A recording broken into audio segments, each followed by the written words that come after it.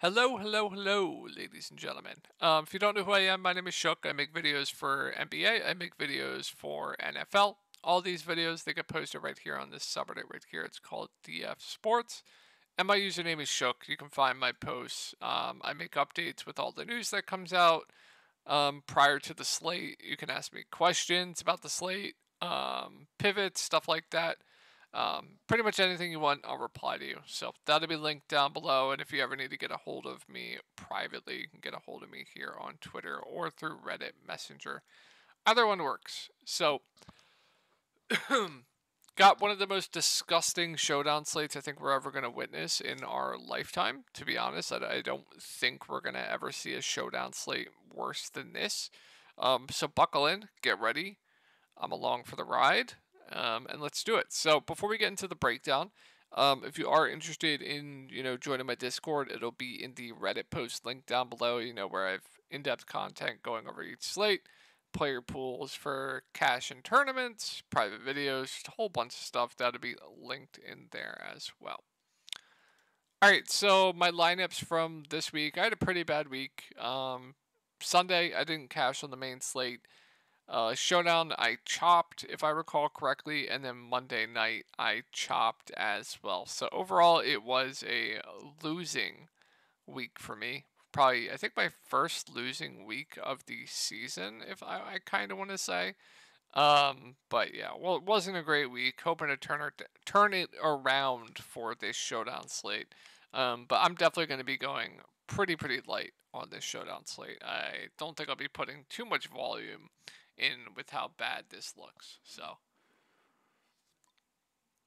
all right, so we're just going to go team by team, and we'll go by player price. So you have Adam Thielen here at the top at 11.8. I mean, I feel like he's deserved this price point. He's the highest priced player on the slate. I don't know if he's going to continue to keep up 10 plus targets a game on, pretty good efficiency as well, like 11 on 13, 11 on 13, 7 on 8, 5 on 6. But I do think he is, has one of the higher floors on the slate, and if he gets into the end zone, he does have the upside to absolutely break this slate out of the water. So, gotta have interest in Thielen here at the top. I think he is a very, very solid play. I prefer him to the quarterbacks as well if we're not considering salary. So, like Thielen here at the top. Bryce Young at 9.8, I think he's just fine. He's just like there for me. Last I look at the totals, the Panthers were still dogs, I want to say, with Fields doubtful. So looks like they're going to be playing from behind here like they do as usual, or projected to be playing from behind here like they do as usual, which means, Bryce Young is going to chuck when he's out there. Now, will he be efficient? No, probably not. Also very, very turnover prone.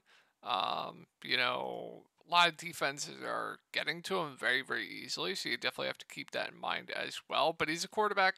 They've generally have pretty high floors on showdown slates because raw points definitely do matter. So I think he's a safe play. No strong takes here. We'll talk about Baggett on the other side of this game, who I think is solid as well. So both the quarterbacks in play to me. No strong takes. I think they're just fine. You have Chuba. You have Sanders. 8K for Chuba. 5.2K for Sanders. Also, no real strong takes here. I think Chuba is fine. Miles Sanders kind of been on a limit of late. Chuba, I think, has kind of won the job. Last week we saw Chuba play 46. Now, Miles Sanders snaps did increase a little bit. So Chuba is probably going to be much more popular than Miles Sanders, and I think Miles Sanders probably will be a little bit more involved in the passing game. So if you kind of want to go with like a game script game here where you think Carolina's playing from behind and maybe fade Chuba and play Miles Sanders, I think that's something you could do in tournaments. But both running backs are kind of just there for me. I think I prefer the Chicago running backs. Like I much prefer Foreman over both the Carolina running backs, and it's not really close to me. Um, So they're both just fine options. And then, like I said, we have Chark, doubtful. Looks like he is not going to be playing this Thursday. That's going to open up a ton of values here. So Hayden Hurst at 4.8K, not playing a ton of snaps. You have Tommy Tremble and him kind of splitting the snaps right now. I think I prefer the price point on Tremble. Hurst is a guy with a really, really, really low floor. He kind of needs to get into the end zone at this price point, maybe even twice to kind of have a ceiling game. So not a big fan of Hurst, but obviously he is playable. I think I'd only consider him in like large field 20 max, 150 max tournament stuff. I'm not going to go there in my one lineup. I hate playing guys that are touchdown dependent. So not a huge fan of Hurst there. And then we do have the kickers priced down on this slate, so I actually do think they are okay options, but we're going to talk about some value that I really like on this Panther side, so it's really up to you. In lower total games, I think it is easier for kickers to be optimal, because in lower total games, if the kickers score like 3 field goals, a lot of the time the skill position players are not going to be doing too great, right? So kickers are interesting, definitely, to me. Panthers D, I don't love it. I think I'd rather play the Chicago D. We'll talk about them in a minute. And then, like I said, the value here. I think Jonathan Mingo is a phenomenal value, especially with DJ Chark most likely not going to be playing. So Mingo's snaps have been increasing every week. He basically played like 100% of the snaps last week. I want to say, yeah, he played basically 100% of the snaps last week. Now, when you have a value who is now the wide receiver 2, playing 100% of the snaps at 2.8K, no matter who he is going to project pretty decently for his price at this price point. And expectation of targets, I would say, would be around 4 to 5 for him. So he is going to stand out to me as one of the best value plays on this slate. And then we also have another value that I think looks really, really good as well in Terrace Marshall. Last week, he played 31 snaps, but now we have no DJ Chark this week, so he's going to get a boost as well. I like him quite a bit. Tremble, I think, is fine. I think I prefer Tremble to Hayden Hurst, price points adjusted. And then, I don't think there's much else I'd consider. I think, just going to the value plays in Terrace and Mingo, I think they're just too good to consider anyone really else for me. So, yeah, this Carolina team is definitely interesting. Preferably the value and Thielen for me up at the top.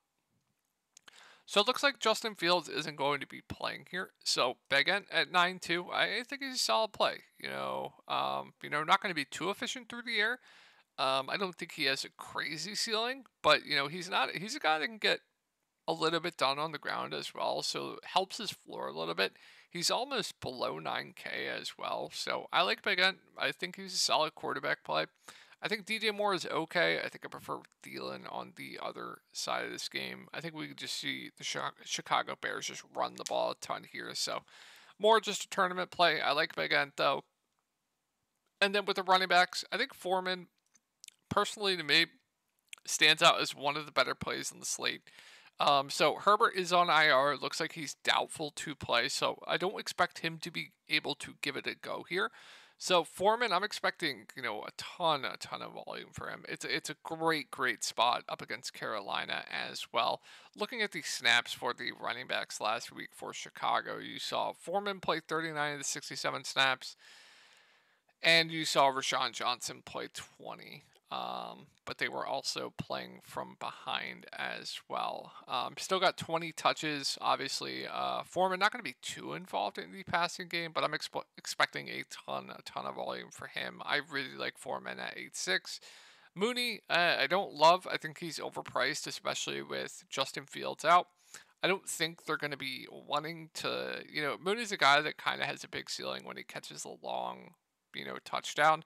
I don't really see Begant kind of airing it out here. I just don't. So I think Mooney's a bit overpriced. Now, the guy I really like here is Cole Kmet at 6,600. So taking a look at Kmet snaps, he's basically also playing the entire game. He's also benefited even more with Fields out with those short, low A-dot passes. So provides a nice floor with touchdown upside as well. So I really like Kmet Kicker, like I said, they're fine.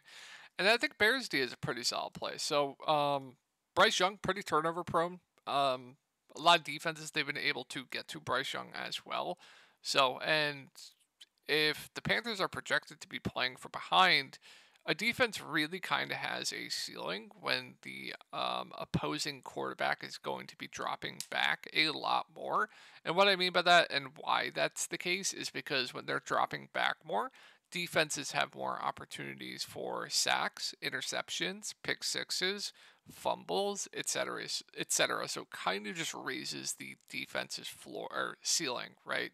So I think the Bears D is a pretty solid play on the slate, but I think they'll be pretty popular. Rashawn Johnson, just there for me. Don't love it, don't hate it. I think I'd rather just go up to Foreman.